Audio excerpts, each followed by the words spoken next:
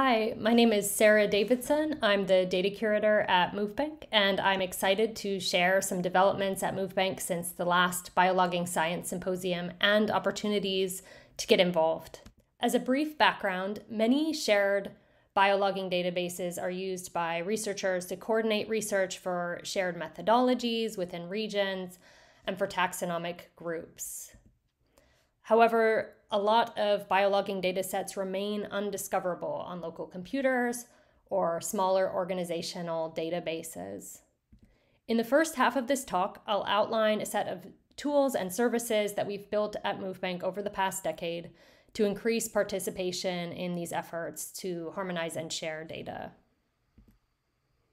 For those not familiar, Movebank is a global database for animal tracking and animal-borne sensor data, and a set of tools and services for working with data throughout its life cycle.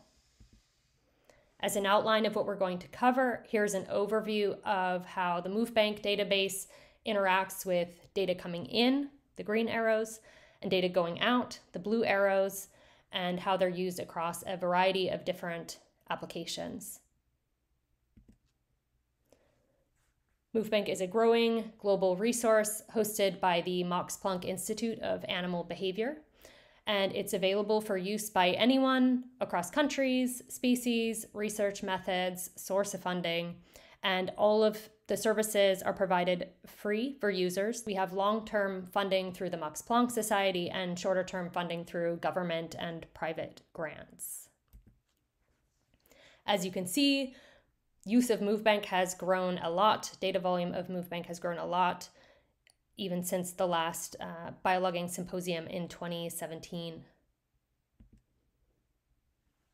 To briefly describe the data model, researchers create and manage data within studies, and within these studies that they create, they manage animal locations and other sensor measurements, as well as information about animals, tags, and deployments in their studies. All of this information is harmonized to a shared data model and vocabulary. Researchers maintain ownership of their data and decide how they want to share them.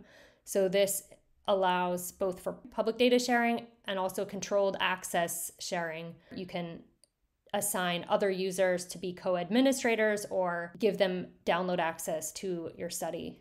If you make data public, you have some embargo options. One is to censor more recent data, and a second is to schedule a date in the future on which you'll make your data public.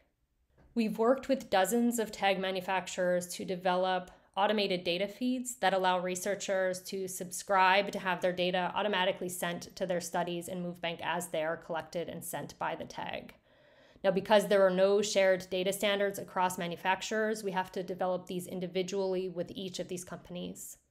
After researchers have added data to Movebank, there are two common types of data management steps that they need to take. The first is dealing with outliers. So you can manually identify and flag outliers on a map, or you can also run a variety of filter algorithms that we have implemented within Movebank.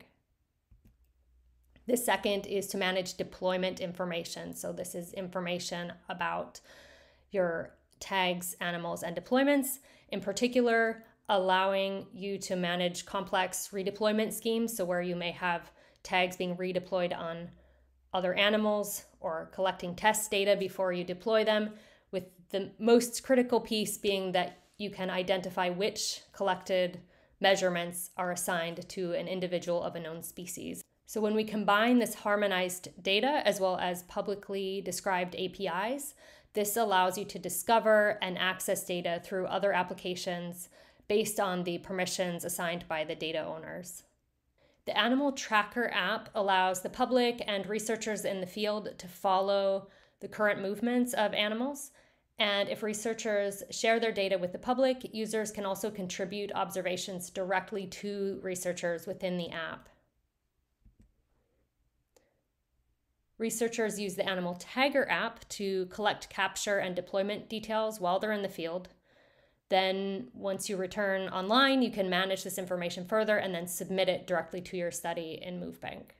The Movebank data repository allows you to formally publish data. This is typically to meet data archiving requirements when publishing peer-reviewed papers, and this provides you with the DOI and citation for your data.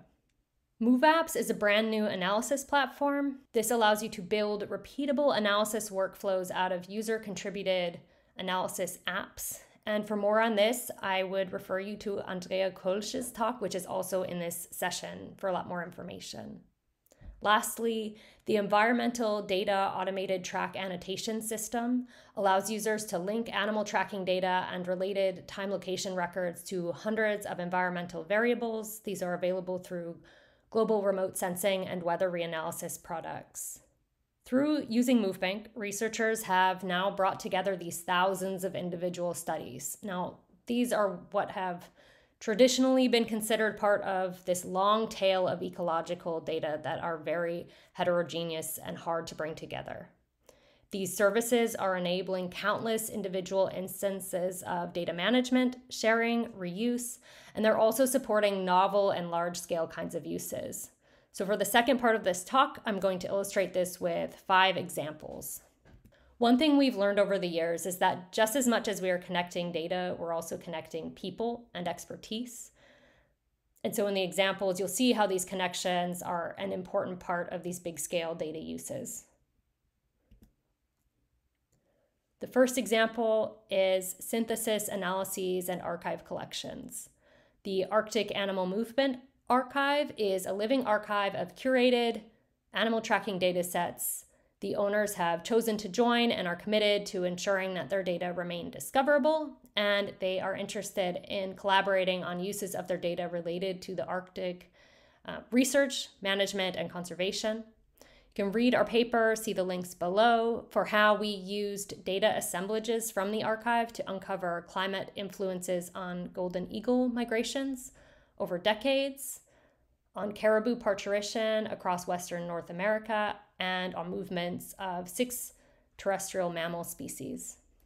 In the second example, I want to explain how you can use the services through Movebank for dynamic monitoring and applied wildlife management, and this includes when the data are being collected primarily for research purposes. In this example, we're looking at white storks that are being tracked by the Max Planck Institute of Animal Behavior, and in most or all of these cases, these birds are tagged as nestlings. And so they have developed a procedure for identifying mortalities and cause of death. Step 1, they're using the live data feeds to bring in the data regularly as the tags are deployed. Second, within MoveApps, they are running an app called the Morning Report that lets them get a summary of recent data each morning and quickly identify cases where there's a possible mortality. So we see a change in sensor measurements, the movements stop, and the question is always, has the animal died? Has the tag fallen off? And so what they can do to find out more about this, since these may be thousands of miles away, is to go into the animal tracker, and there is an alert system where you can send an alert out to all app users to say, hey, we want to try and recover this transmitter. From there, they can actually communicate with whoever can get out and get that transmitter. They can communicate with them directly in the app, collect pictures, information about the status of the tag and the animal, and if there's been a mortality, the apparent cause of death.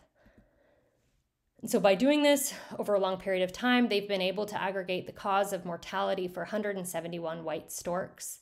As you can see here, the primary cause of mortality within Africa appears to be hunting, and then within Europe appears to be electrocution. The fourth example, I wanted to highlight 3 separate projects that are bringing together hemispheric scale bird migration data for migratory bird atlases, dynamic mapping, and conservation tools. These projects are the Audubon Migratory Bird Initiative, the Migratory Connectivity Project, and the Eurasian African Bird Migration Atlas. For each of these projects, organizations are using Movebank to acquire tracking data, and they're doing this along with sources such as eBird and ringing databases that allow them to get a large-scale picture of what these different species are doing throughout their annual cycles. The fourth example Movebank is partnering with the International Biologging Society to support the COVID-19 biologging initiative. So this has several large-scale analyses ongoing to investigate responses of terrestrial and marine species to changed human activity patterns during the COVID-19 pandemic. Again, researchers here are using Movebank to identify relevant data and partners, and then obtaining access to data for this project. And finally, the last example, I wanted to share how government agencies are using Movebank as an archiving platform. So in this example, both the French National Bird Ringing Scheme and Wyoming Game and Fish Department in the United States are required to archive data collected through tagging permits that they issue. Now, these agencies both approached us because they didn't have the in-house infrastructure to manage the increasingly large amounts of data and files they were receiving. And so we've worked with them to develop protocols that they can share with permittees to put their data on Movebank and then share privately with the agencies. Then the agencies can access this already organized data to archive locally. Thank you so much for watching the talk. I wanted to just end here with a few ways that you can get involved. First, we're looking for more people to join and participate in the COVID-19 Biologging Initiative and the Arctic Animal Movement Archive. We're also looking for people who want to participate in development of the new MoveApps platform. Thirdly, we've got a brand new NASA-funded project looking at animal movements within the Yukon to Yellowstone migration corridor. And lastly, through these examples, I hope I've shown how there are lots of ways that you can initiate and implement your own projects using Movebank. I want to thank everyone involved with Movebank and its development and all of our partners and funders, and thank you again. Feel free to contact me at the address below for questions about anything in this presentation.